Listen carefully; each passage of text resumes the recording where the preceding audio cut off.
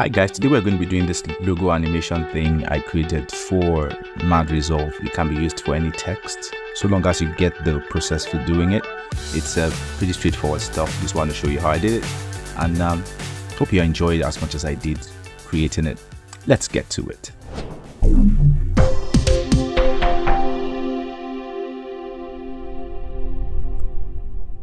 Let's bring in a fusion comp. Let's go to effects, fusion comp, bring that in. Let's right click on this, change clip duration. Let's change that to 10 seconds. I'm just going to type 10 and change.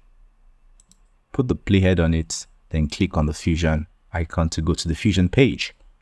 Let's move the media out here. Let's bring in the sPolygon node, shift spacebar sPolygon. Now let's drag this polygon tool to the viewer. You have a single viewer here. You can toggle between the dual viewer mode or the single viewer mode, but we are going to use the single viewer mode here. I want to create a perfect circle. So I make sure the polygon node is selected and it is what is in the viewer. See up here. So I'm going to right click on here, go to sPolygon polyline, go down to create and click on ellipse. Now I want the size to be 0.15 and 0.15 for the height and width. Okay, and we have the circle, and let's bring in shift spacebar, bring in extrude 3D, drag that to the viewer. You have that in 3D space. You can hold down the left mouse button and the middle mouse button and drag to the right to zoom in. Let's click on this to show it in with some 3D shaders, right? Now let's go to extrude 3D, click on custom, click on here, drag it up here, click here and drag this end down here. I need to straighten this. So now let's go here. This one here, I'm going to drag this here like that and click on this one, drag this here like that. Then select both of these and press F on the keyboard and drag the handles to the corner here, handle of this to the corner here. Like so. Okay. Now let's go to subdivisions. Let's just make it 10. Doesn't have to be so much. Then the depth 0.025, a bevel width 0.0025. So we have something pill shaped. We can rotate around it by holding down middle mouse button and the right mouse button. Cool. So now we bring in a text 3D. Drag that here. Let's type M. Let's bring in the merge 3D node. Connect Extrude 3D to it and the text 3D to it, and let's drag that to the viewer. We see the M is pretty big. Now let's format the text a little bit. Let's change the font of the text to null shock. I kind of like this font. Let's change the color to red, vibrant red, and let's reduce the size a whole lot. Maybe 0.12 is fine. Now let's drag that up there. Now I want this M to be at the back of this pill. This is the front of the pill. So I'm just going to hold down the middle mouse button and the right mouse button to rotate to see the back of the pill. Like so. And then let's just pull it down. It's kind of too small. 0.15 is fine. And here we go. Now let's extrude this a bit. 0.01 for the extrusion depth, and then the width 0.01. 1. Let me see, 0.1 is fine. Okay, 0.1 is fine. So we have this sticking out just a little bit. Let's go to the transform tab. Let's just give it a minus 0.01 is fine. Let's rotate and see how fair. Let's click out to see whether it sits. So it sits perfectly on there. So now we're done with this. But I want this text, if you looked at the animation at the beginning, this thing rotated here. So this text needs to be upside down. So I'm going to go to the text, it's the same transform, go to the X value and make it 180. And let's position it back to the center there. So we have it positioned perfectly. Cool. Now we have to do that for M, A, and D.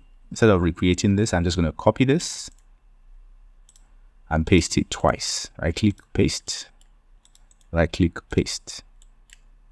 Now I'm going to connect this, the extrude, to each of the merge nodes I just pasted.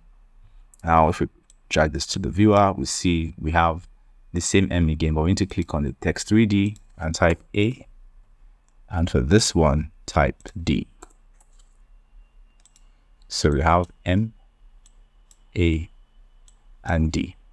The next thing we need to create is to create these in sequence. So I'm going to go bring in 3 transform 3D nodes, click outside there, shift transform 3D. Where are ya? Okay, just copy, click on here, paste, click on here and paste. And let's select that, connect all of them.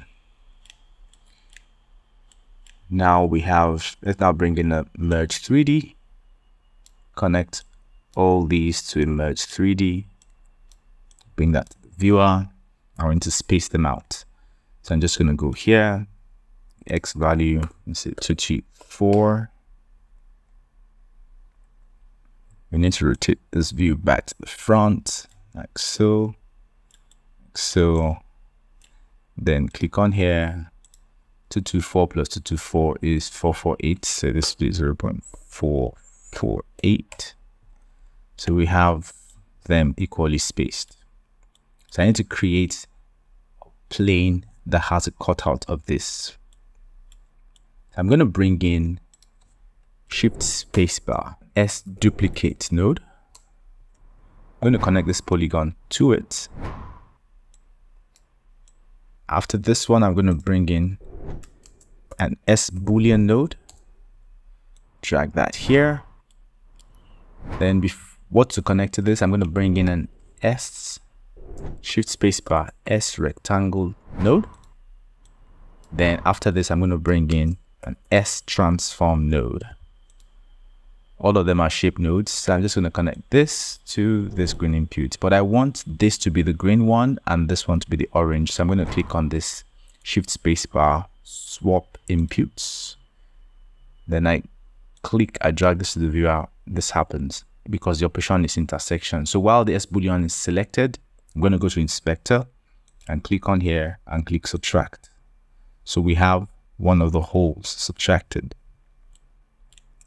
Let's move this down. Let's copy this extrude, copy and paste, connect that up. Now this transform, now I'm going to use that to increase the size. So I want to increase the X and Y size, but I want them to increase them in the same proportions. I'm going to right click on this, click on expression and connect the Y to the X size.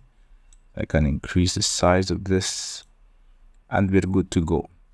Now this duplicate, the reason why I put it here is because you'll notice that for here, I have 3 pills, so to speak. So I need to create 3 copies of that circle. So if I go to this extrude now, I want to create 3 holes. So I'm just going to go here. I'm just going to add 2 more copies to it. And then the X offset, let's move it by 0.224.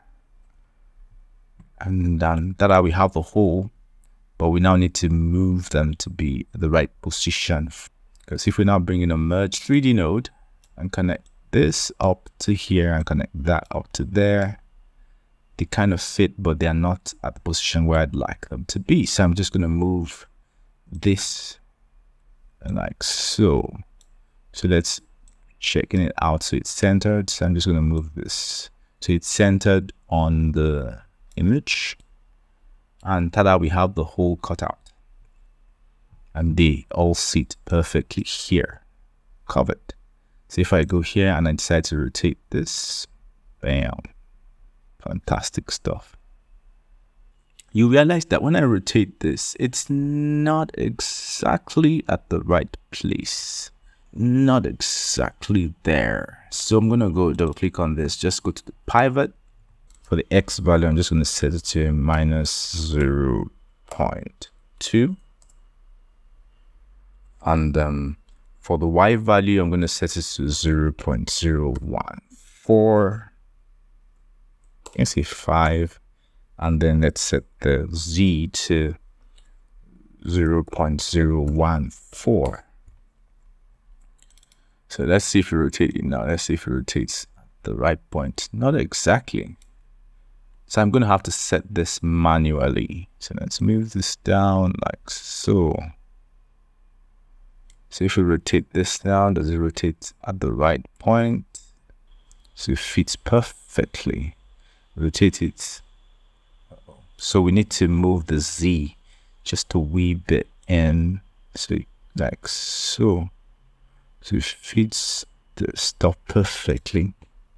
So 1.4. Just sign. And now we have that. I'm going to make sure I set the pivot for all the other points for this transform. So I'm just going to, let's say I delete this transform and just copy this transform here. Copy, then click on here and paste that transform.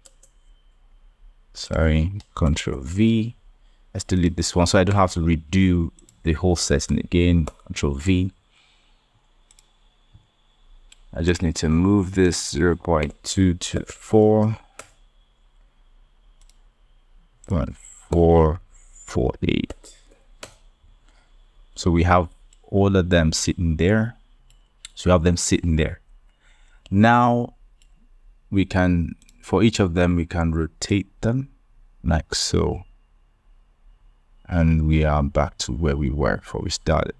Okay. So that's the whole idea for this thing. So I'm just going to go here, double click to set this back to 0. So they are at the back there.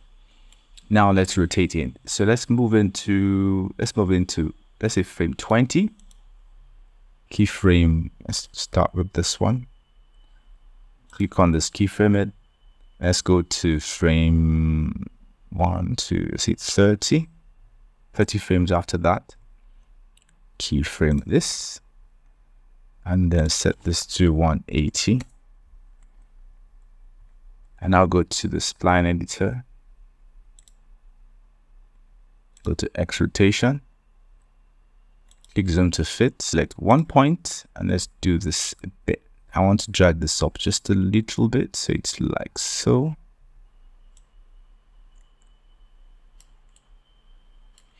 Let's see how this looks. That's it. But I want the other one to look that same way. So I'm just going to go here. Drag this down a whole lot more too. So if we go here, we have exactly, that's what I'm looking for. All right, guys. So we have that animation there. I don't want to recreate all these across these two transforms. So I'm going to delete these two transforms again. I'm going to click on here, just copy this, click here, Control V, paste it, click here, Control V, paste it, and just move this 224. Click on this, move it 448. Okay, so I select all three of them, go to keyframes, zoom to fit, expand all three, then I stagger the animation. Let's say I move this forward, I move this one forward like so. So if we play this back, we have, it's kind of too far apart. So I'm just going to move them closer to each other like so. So we have them moving in like that. Beautiful. Looking good, right? Yeah. So let's move on. Now, so I'm going to bring in the render 3D node and connect that here. Drag that to the viewer. So I'm going to go here and bring in the transform 3D. Transform 3D. Then I'm going to zoom these all in. Let's move this to the side a bit. Let's zoom this in a bit more like so. Like so. Pull back here. Now you'll see the reason why I had this transform here. So I can increase this. Now I can increase this so it fits the screen. And now we have this animation. But now this, if I play it back, let's go to render 3D. Let's change this to hardware renderer. If we play this back, you can't see the shading. Let's just bring in a directional light. Shift spacebar, directional light.